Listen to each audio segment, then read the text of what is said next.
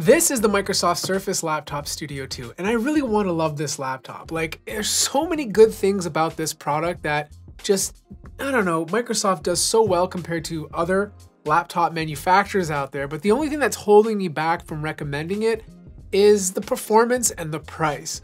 And look, like, there's just so many good things going for it. And even this year, they upgraded the processor specs to be in line with this year's CPUs. It's using the latest Intel 13th gen CPU. It has an NVIDIA RTX 4060, even though it's running at 80 watts, and it has a fairly fast NVMe SSD.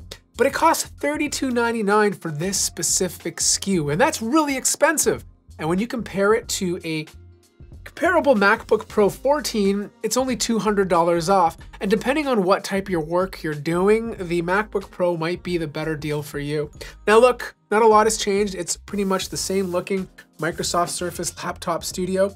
And you have that kind of weird design where it looks like there's a laptop on top of a stand because they've placed all these grills on the bottom over here for air to flow out. It's funny, I had this right beside my MacBook Pro to do like similar tests, and the air was just like spewing out of the sides, and my MacBook Pro started to get hot because of it, especially when I was doing really intensive things. But the port situation is very identical to before. For example, you have your USB A 3.1 port, two Thunderbolt 4 ports on the left-hand side, and then on the right-hand side, you have your Surface Connect port, your combo audio jack, and a micro SD card. The unfortunate part about this laptop is you really can't get into it, and even if you do, there's really not much you can upgrade. Everything is soldered onto the motherboard except for the NVMe SSD. But it's, you know, a good size. It's a little heavy for a 14-inch laptop, like it's 4.37 pounds compared to a MacBook Pro 14, which is under 4 pounds, but I feel like it's still very light to travel with. It's a great product if you need to draw and sketch because you have the option of taking the display open like this, using it as a normal laptop, but then you can like pop it forward and then put it in different positions. So if you want something just to like watch content, you can do that. Or if you want to like put it into a complete tablet position, you have the option to do that too. I think for this price, they should have included the pen in the box because that costs an extra $129. And on a $3,300 product, it starts to really add up. But if you're someone who needs to do both work and draw, like this is gonna do it for you with a lot of GPU power to go behind it. Now look, I love this keyboard. This keyboard is absolutely awesome. Microsoft makes a fantastic keyboard. Not only is it a joy to type on, it just feels good to use. No stickers on the laptop, so it doesn't look tacky. The touchpad is definitely a little bit on the smaller side when you compare it to a MacBook Pro, but I love the fact that they're using haptic touchpads.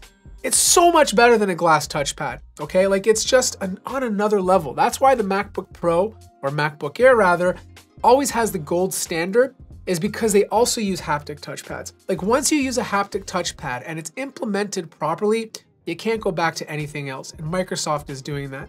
Now this does have quad speakers. They're kind of coming out of the keyboard deck, and they do sound great. They sound really good for a laptop that doesn't really have speaker grills on it, but obviously it doesn't sound as loud as a MacBook Pro 14 or even a MacBook Pro 16. The display is 14.4 inches. It's using Microsoft's Pixel Sense technology. It is an LCD panel. It's not OLED or mini LED. It's a great IPS panel. Like it does have good color gamut. Doesn't have 100% P3, but it's close enough. And I feel like if you're doing any sort of design work on this, you can totally trust this panel. It has a bright display, just under 500 nits of brightness, which is definitely above average for most laptops these days. And you know, it does support touch, obviously, because you do have pen input. And you know, it's 120 Hertz. So like if you're using this display to like scroll or game, it's gonna feel a lot more fluid.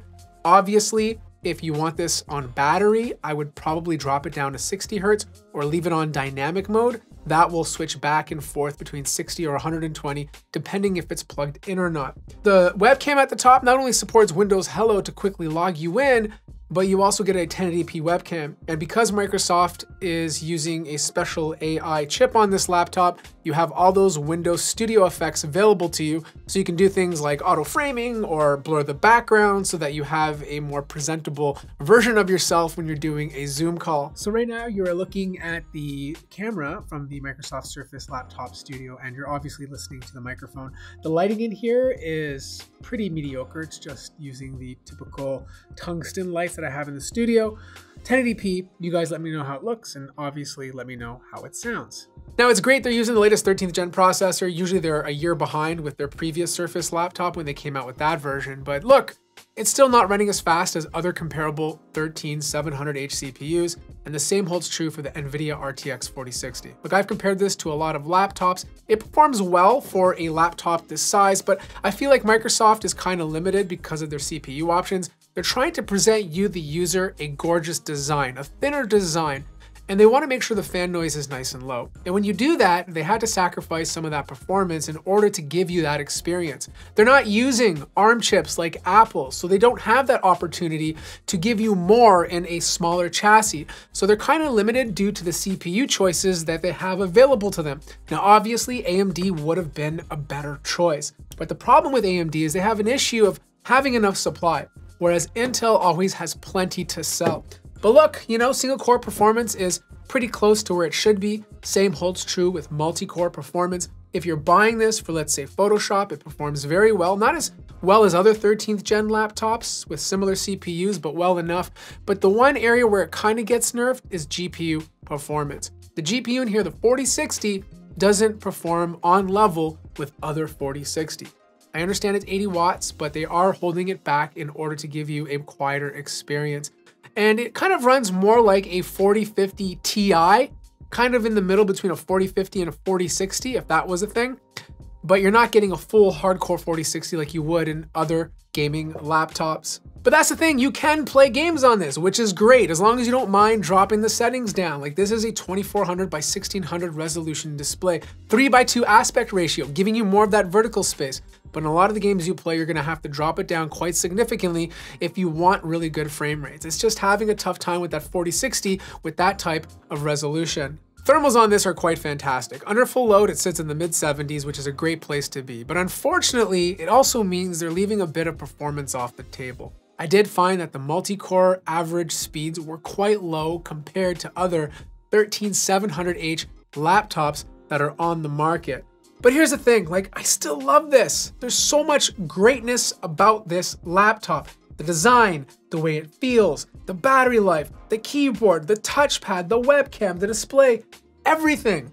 But at the end of the day, I always have a tough time recommending it because for that price point, $3,300, you can buy a MacBook Pro 14, get a better experience, better battery life, better display, more performance, if you're using it for strictly productivity without some of the sacrifices that Microsoft had to make with this laptop. But look, I think Microsoft is getting there. I think all the other OEMs out there could learn a few tricks from this product because it's one of the best feeling and looking laptops from Windows that are currently on the market. If you have any questions, let me know in the comment section down below. Like the video if you liked it, subscribe if you haven't already, and I'll see you guys in the next one.